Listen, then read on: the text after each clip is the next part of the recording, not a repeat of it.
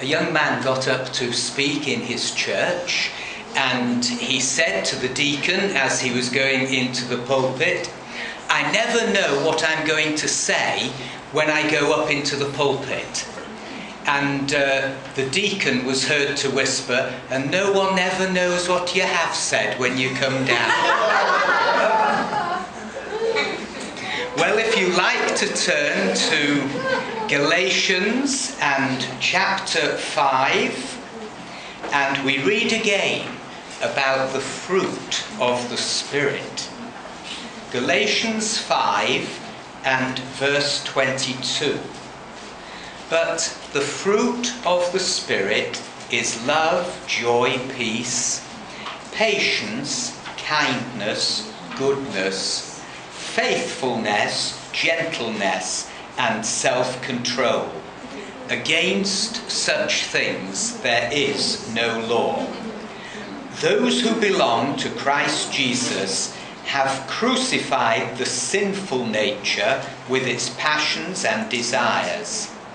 Since we live by the Spirit, let us keep in step with the Spirit. Let us not become conceited, provoking and envying one another." And we are looking at the fruit of the Spirit, which is the very character of God. He wants Christ to be formed in us. For the very character of God to be revealed in us. For again, the Word to be made flesh. And the fruit of the Spirit is 9 facets of God's love. 9 varieties of the love of God. The fruit of the Spirit is love. God is love. Joy, which is love rejoicing. Peace, which is love resting. Patience, which is love waiting. Kindness, which is love stooping. Goodness, which is love acting. And what we're looking at this evening, faithfulness, which is love trusting.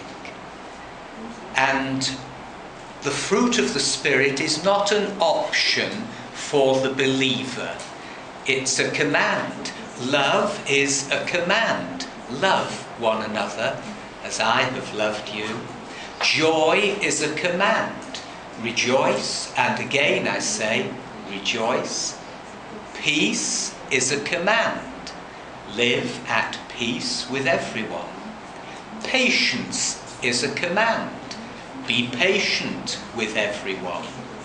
Kindness is a command. Be kind and compassionate to one another.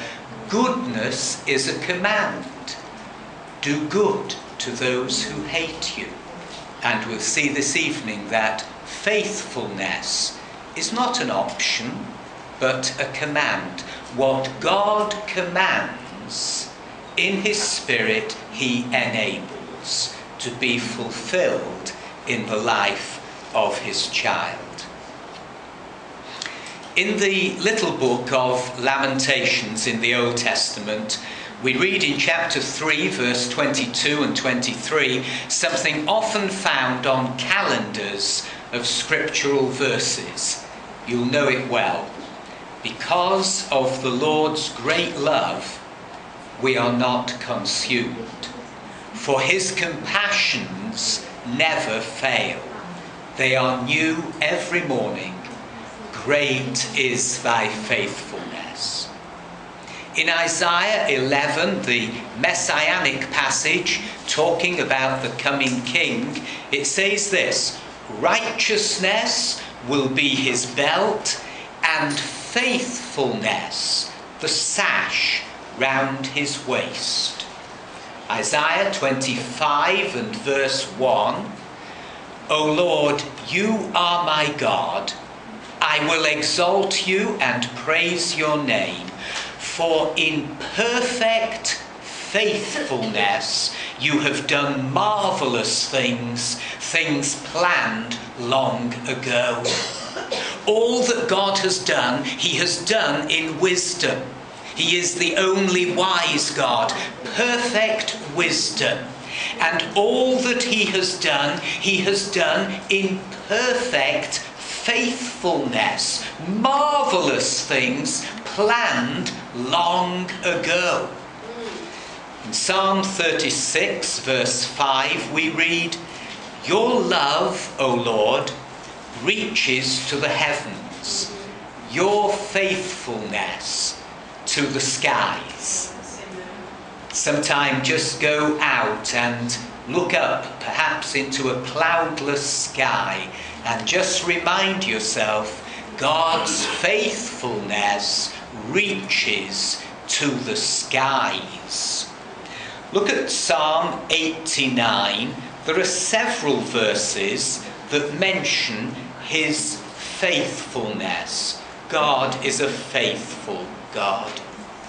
It's Psalm 89 and verses 1 and 2.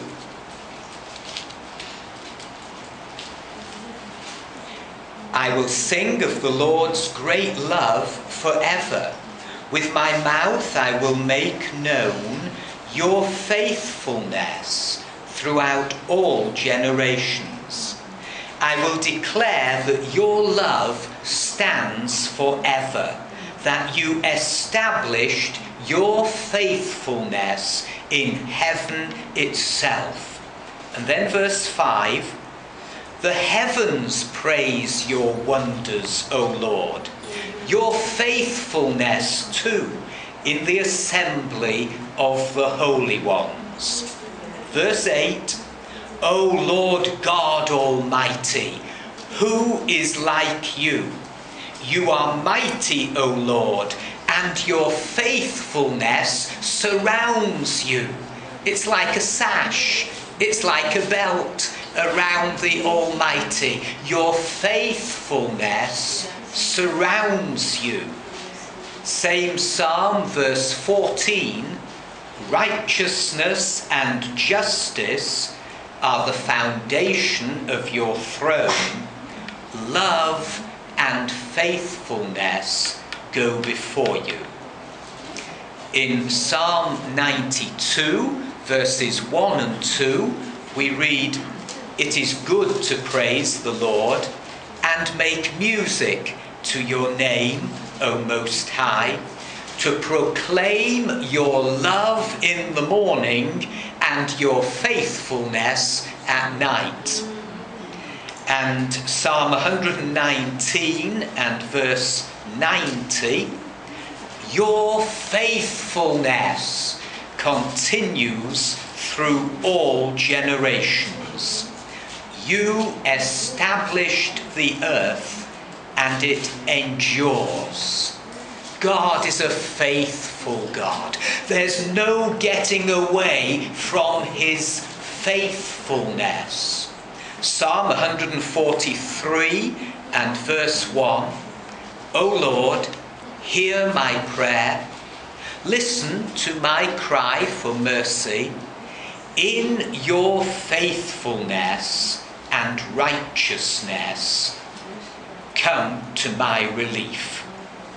The great truth of the Bible is that God is faithful. Here is something quite puzzling. Why is it that we are so ready to trust one another and other people, although we realize that people let us down, and yet we're not quick to trust God, who is so faithful and will never let us down? There's something rather perverse about that. When the Apostle John on the Isle of Patmos saw heaven standing open, he saw a rider on a white horse. The rider was King Jesus, called the Faithful and True.